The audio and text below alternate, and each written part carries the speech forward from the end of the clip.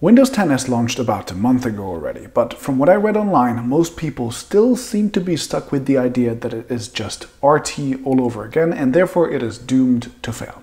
And I don't agree. I'm Martin from TechAltar, you're watching the 20th episode of the Story Behind series, and here's why I think Windows 10s will be the future of Windows. At least for some people. It is not difficult to see why many people would call Windows 10s the new RT. After all, the defining characteristic of both operating systems is that users can only install apps from the Windows Store. But what most people don't seem to realize is that in every other way, Windows 10s is already significantly better than RT ever was. First, RT had another huge limitation: hardware. RT could only run on mobile processors called ARM. Windows 10s, on the other hand, might eventually use ARM processors at some point in the future, but for now it uses regular PC components like your CPUs from Intel, for example. Because it is essentially just regular Windows with a big imaginary switch that artificially limits itself to the store. And that's a very important difference, because it means that if users don't like the restrictions of 10s, they can simply flip the switch and upgrade to regular Windows, often even for free. Having PC components also means that, unlike RT, performance won't actually be a bottleneck either. And while we are at hardware, RT was also limited to only running on a few tablet devices like the first and second generation Surface, as well as a Nokia tablet. Those devices were a pretty tough value proposition even without the limitations of RT, as people weren't too comfortable with the marriage of Windows on tablets just yet.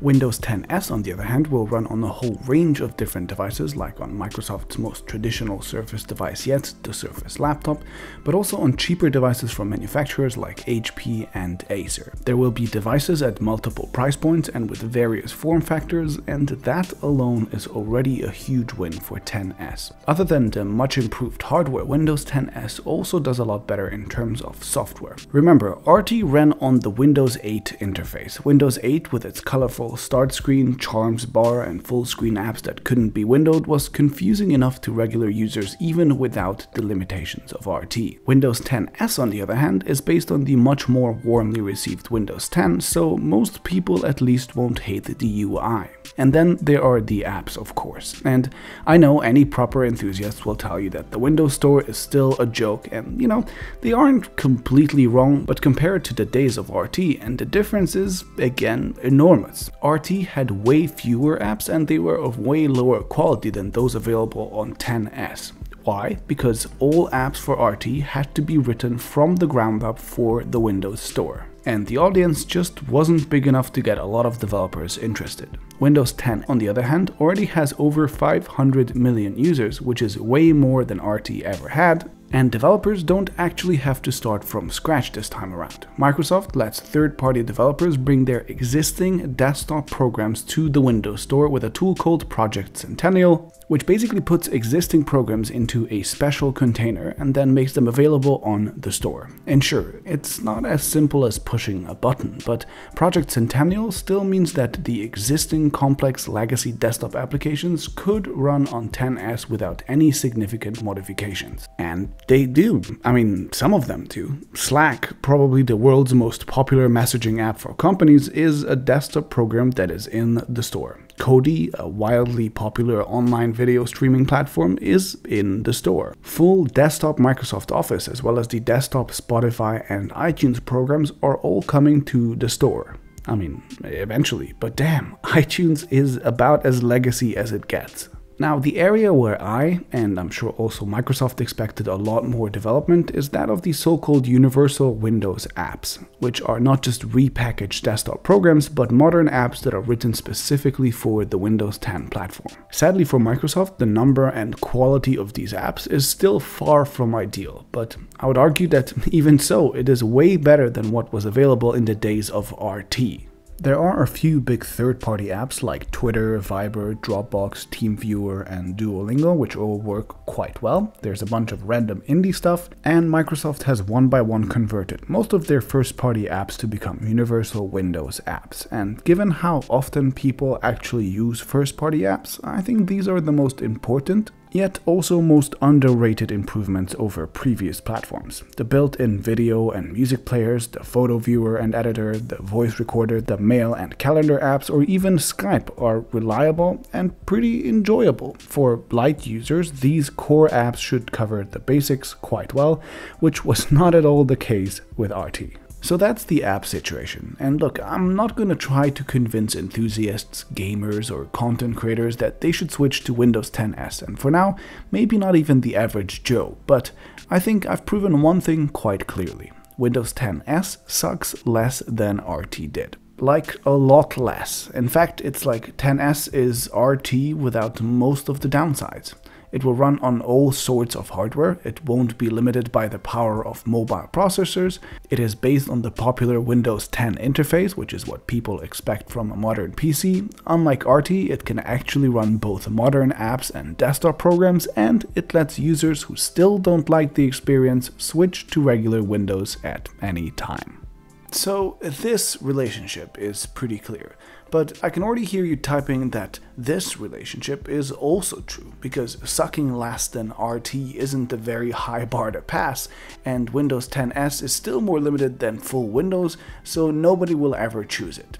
And I hear you, but again, I don't really agree, because Windows 10s does actually have some benefits over regular Windows too. First, it's actually safer. All apps in the Windows Store are scanned by Microsoft for malware, and users can't just accidentally click on a rogue link to download something nasty from a malicious website. Just like smartphone apps, apps on Windows 10s also run in their own confined environment, meaning that even if they are somehow malicious, they can't just access the rest of the system at will. Second, all store apps actually hand off most of the annoying tasks to Windows instead of having to do it themselves. Installation happens with a click instead of requiring a separate installer program to be downloaded. App updates are handled automatically by the store, instead of 15 separate updaters having to run in the background for all of your programs at all times, draining your resources. And uninstalling apps happens with a single click as well, instead of having to use a crappy wizard again. The whole thing is just cleaner and uses fewer resources. And indeed, Microsoft also mentions performance and battery life gains from letting the system intelligently manage these things instead of handing everything to the programs themselves. Now, if none of these benefits seem interesting to you at all, then I don't blame you. In fact, if you're watching tech videos on YouTube, you're probably techy enough to want an app that isn't on the store, and you're probably knowledgeable enough to not download crapware from the internet. So you're just not the target audience of this OS.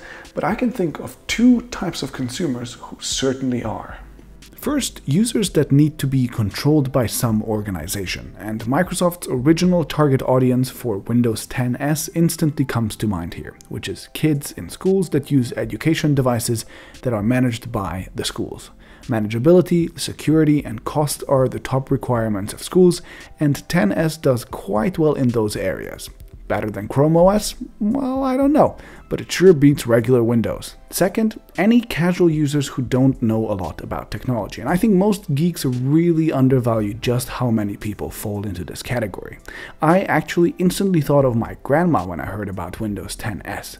She is 77, she's pretty cool, she uses a Windows 10 PC every day, and here's a list of things that she does on it. She Skypes with us every day, she gets a ton of chain emails sent to her from her friends that contain things like slideshows of some pretty places, which she watches and then forwards to her own friends. And she searches for things like recipes on the web, and that's it. And even so, she managed to install a weird antivirus program I've never heard of, a browser toolbar, and who knows how much malware.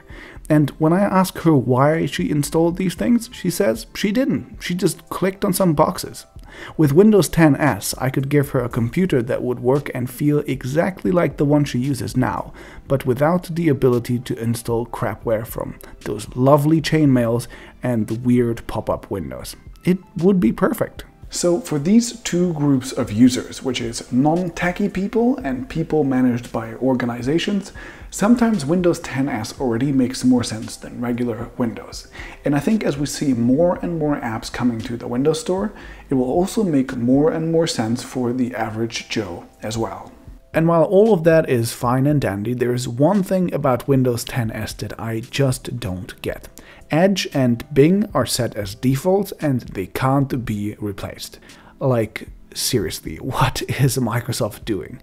This is just user hostile and stupid. Windows 10s is currently handicapped enough even without these ridiculous limitations, so giving it another artificial handicap won't really help with the uphill battle it has to fight.